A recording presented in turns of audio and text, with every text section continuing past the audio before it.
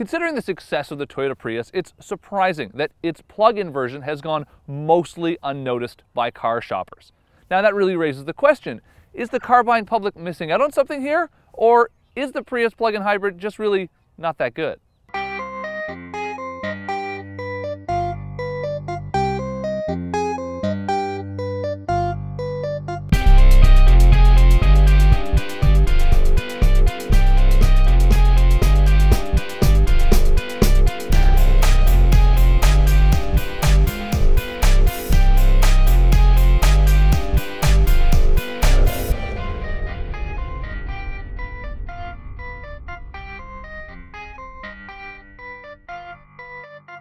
It's certainly not the styling that's keeping people away, looking nearly identical to the current Prius liftback.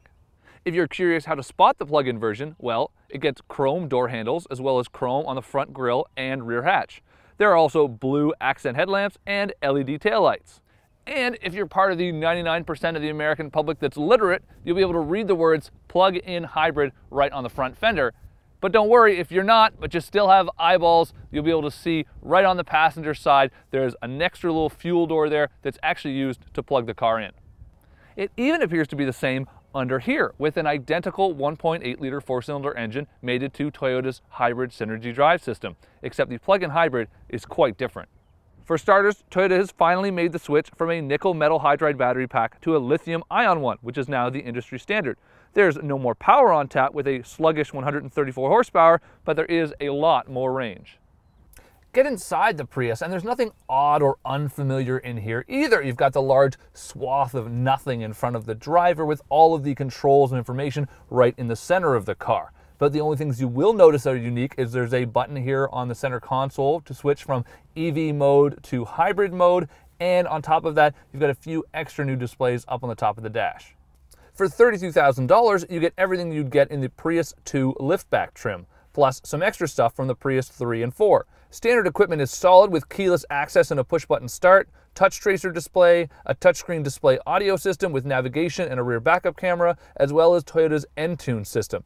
The car also comes with heated seats, although the buttons are located way down low, almost on the floor.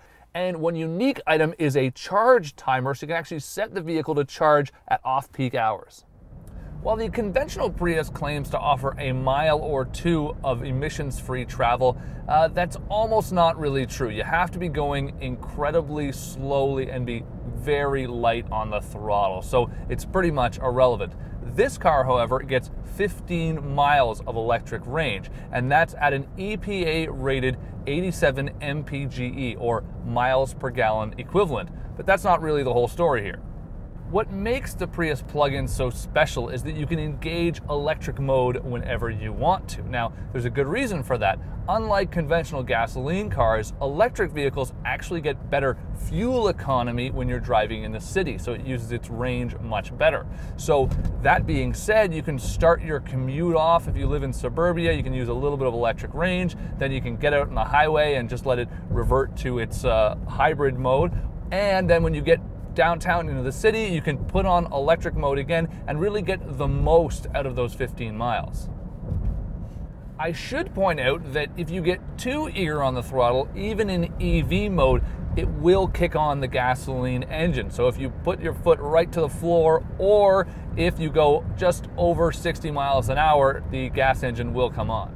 Personally, I have a rather lengthy commute. I drove over 40 miles each way to get to the AutoGuide offices. Now, that's a long haul, and I can tell you that on the way to the office in this car with it fully charged, I managed to get 63.5 miles per gallon, which is very impressive.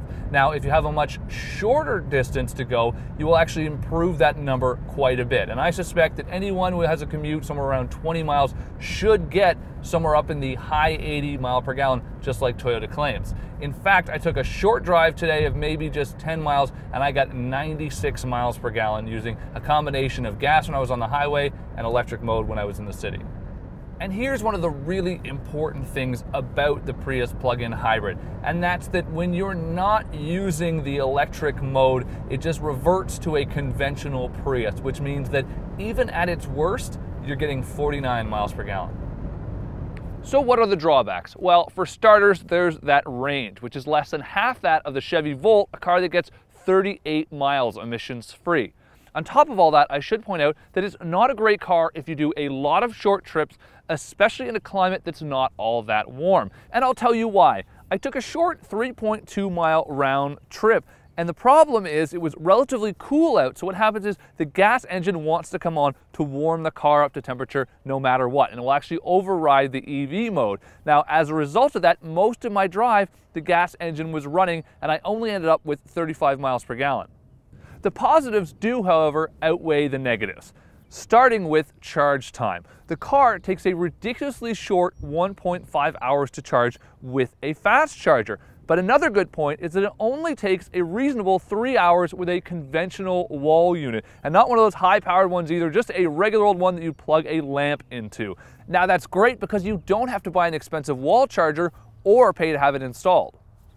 You also don't have to pay a bundle to get the Prius PHEV. It costs $32,000 to start. Now, that is $7,800 more than what you'd pay for a conventional Prius liftback similarly equipped. But you're forgetting about the fact that you also get a $2,500 tax rebate, meaning that it's really about $5,300 more than a regular Prius.